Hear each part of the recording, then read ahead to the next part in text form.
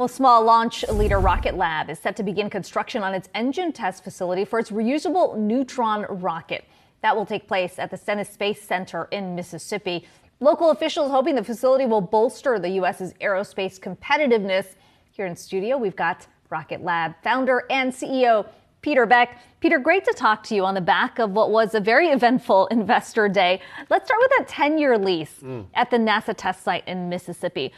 Obviously, there was already a big footprint there for this space, but what does this particular location mean in terms of your ability to build on Rocket Lab's ambitions? Yeah, so we're developing Neutron, which is a medium to large launch vehicle, and in order to test engines quickly and efficiently, you need very large infrastructure.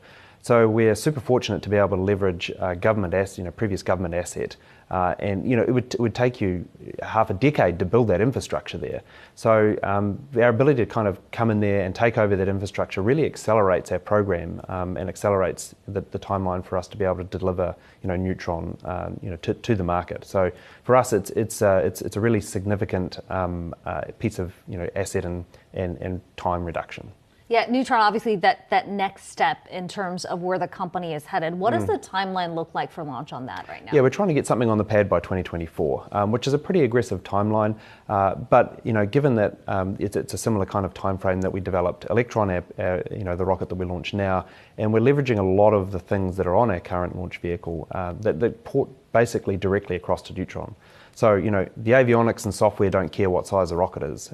So there's a whole bunch of stuff we move directly across. And, this isn't our first rodeo. We've done this before. So that gives us confidence we can meet those timelines. In the meantime, your core business, obviously looking at the Electron launch here, you've obviously now looked at Virginia as sort of the key spot, but you've now gone through, what is it, 30? 30 launches, 30 successful launches. In terms of small satellites, how big is that market and how quickly is it expanding for you right now? So the total launch market is around about a $20 billion TAM. And small launch is obviously a segment of that. But by having the Electron launch vehicle, which is, as you mentioned, leading the market on small launch, when we bring on Neutron, it really gives us about 85% of the addressable market we can actually address with those two launch vehicles. And so you mentioned that the TAM, specifically the total addressable market, expanding significantly over the next few years. Does that incorporate those two pieces that you just mentioned? Yeah, so I think it's important. Most people think of Rocket Lab as a launch company, and it's probably something to do with the name. But the reality is that 2/3 of our revenue actually come from our space systems division. So while launch is a very important element of the company, and it is the enabler, and we've got a very active rocket program, actually the space systems part of our business is bigger than our rocket business. So what we're trying to build here is actually an end-to-end space company where customers come to us and we build their satellites, we launch their satellites, and sometimes we even manage their satellites on orbit for them. You are a publicly traded company. You came through market through a SPAC. We have seen a significant downturn in the equity space overall, but especially in some of these high growth spaces that aren't necessarily profitable. How are you trying to balance the ambitions that will ultimately mean just more cost, more investment at a time when investors are saying, when are we going to get to that point where it's profitable? Yeah. So I think the big difference between Rocket Lab and many others in this place is that we have a product and we have a real business. We're generating cash, and we have a clear path to profitability. Neutron is the only thing that's really consuming cash within the business at this point in time. Electron, as you mentioned, we've launched it 30 times, and our space systems business is doing very well as well.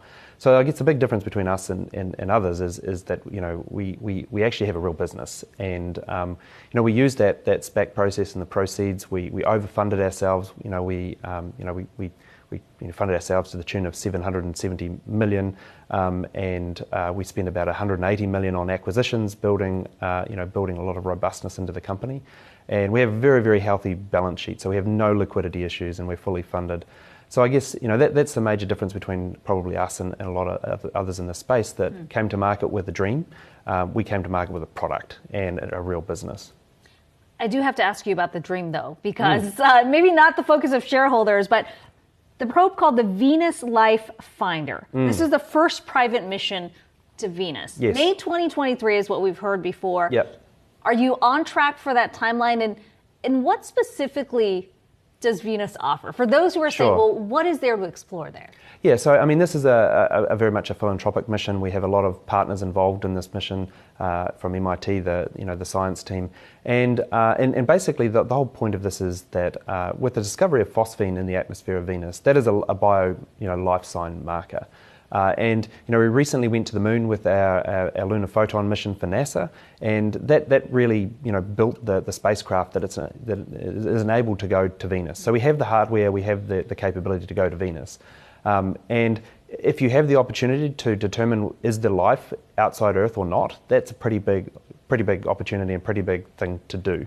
So we're doing it in nights and weekends, and we'll see if we get in 2023. It's not the priority of the company, but certainly if we could even help try and prove that there is life outside Earth, I think that would be a pretty monumental discovery if we could make it happen. Yeah, you said it's a passion project, but certainly a lot of people interested. It is fascinating to see the exploration part of all this. Peter, it's good to have you in studio today. It's great to be here. Thank you.